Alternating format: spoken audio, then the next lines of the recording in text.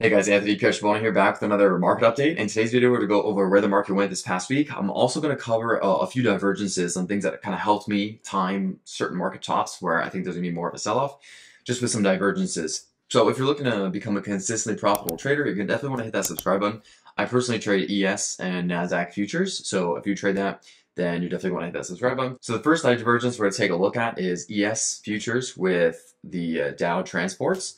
So it's called a Dow theory crash signal. It's essentially where the Dow US 30 diverges with the transports. The first example is going to be US 30 from November 11th to December 13th. We were rising on the Dow, but on the transports, we were falling. And then we had a sell-off. Next one is where the Dow was actually making lower highs and the transports were making higher highs. So same period from about January 12th to February 2nd, and you go to US 30, January 12th to February 2nd, we were making lower highs, and then we proceeded to fall. And then same one, last one here, recent one, is from about Friday, March 10th, all the way to April 5th. Go look at the transports. We've been just going down from the 10th down to the 5th, been heading down. So I labeled these same divergences on ES and NASDAQ. So if you take a look at ES futures on the daily chart, same period, once the divergence finished, ES fell 6.5% in 9 days, which is 265 points, right there. And then the next one was 5.7% sell-off in 22 days, 240 points. Next one was 4.3% sell-off. This is what I'm projecting possibly at a minimum in 20 days. So some point by the end of April, I'm expecting kind of a 39.70 to 39.80 low by April 21st, maybe as late as April 24th. So sometime around the end of April, I think we're going to actually fill these fair value gaps and sweep this low that we made here recently with this solid green bar. I think we're going to sweep this low at some point near the end of April. But I personally think we're going to go up and either make a lower high or sweep and go to 4180 to 4200 before going down there April 21st. That's just based on one thing. That's just based on this divergence with Dow transports and US 30. So I'm looking at a bunch of other things, but I just want to show you that one.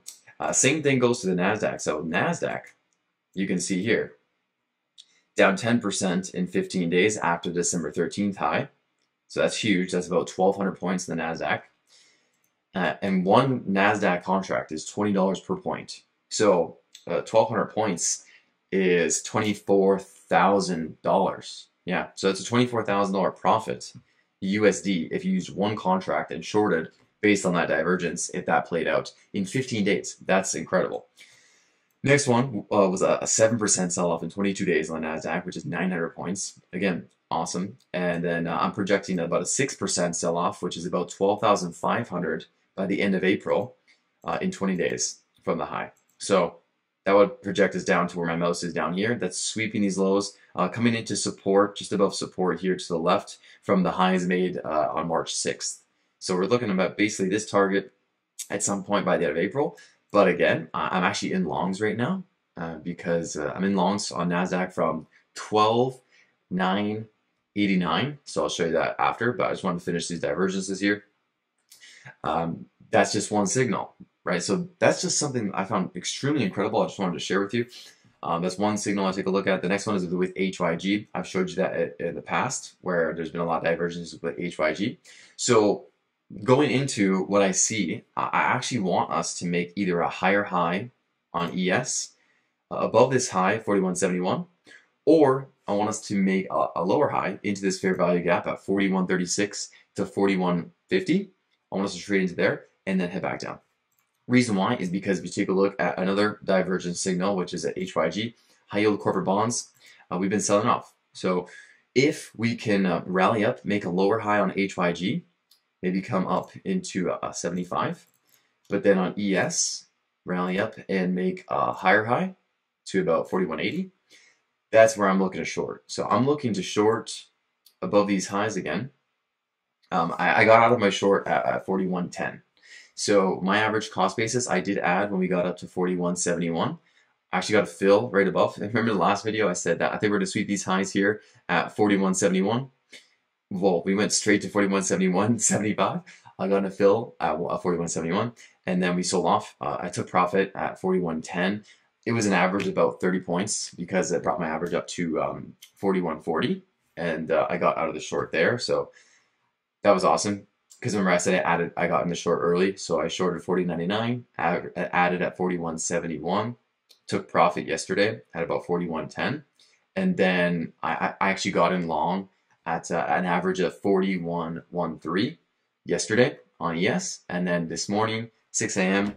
we swept lows, so I got in the long at 12.989, and I'm looking to take profit at least into this fair value gap. Possibly up into resistance here. So I'll show you the current position here. I'm in long 12.989. Let's just put it at 90. And my stop loss is if we actually sweep this low down here. So my stop is down at 12.928. TP being first target, at least fair value gap at 13.120. So basically we have a 2-to-1 here. This is where I'm looking to take profit. NASDAQ has been weaker than ES. If you take a look at the ES, I'm looking for at least this fair value gap. I got along at 41.10, and I was actually using below this fair value gap as a stop. So it was an average of 41.13. Stop being below the fair value gap because I think we could. I thought we could have still retraced into it, but we've been stronger on ES than NASDAQ because the banks are holding up now.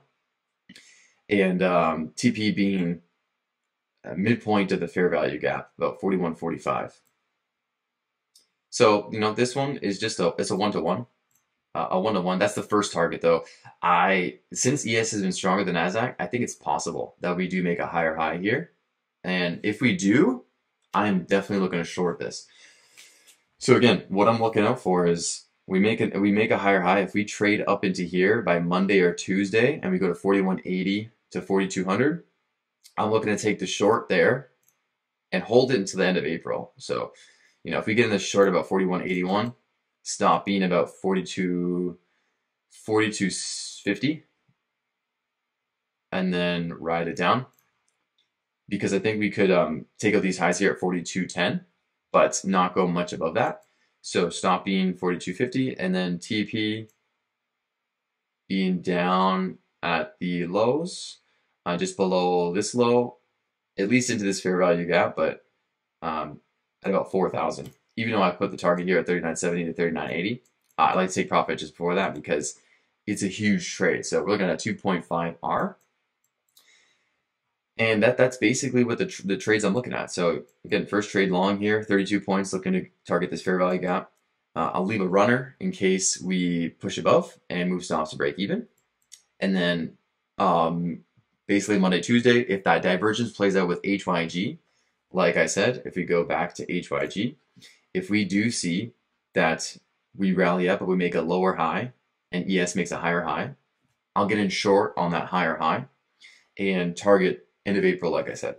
In terms of news, it's Thursday, so we got the unemployment claims at 8:30, and then PMI coming at 10 a.m. for Canada. Friday, the market's actually closed, but futures are open, and non-farms payrolls come out. We'll just be watching there, but then next week is where we have CPI come out.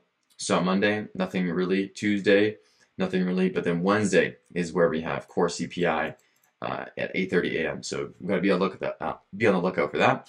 But I'll go into more in-depth breakdown Sunday. So just look up for the next video coming out Sunday at 12 p.m. If you're looking to become a consistently profitable trader, hit that subscribe button. Thanks so much for watching, and I'll see you in the next video.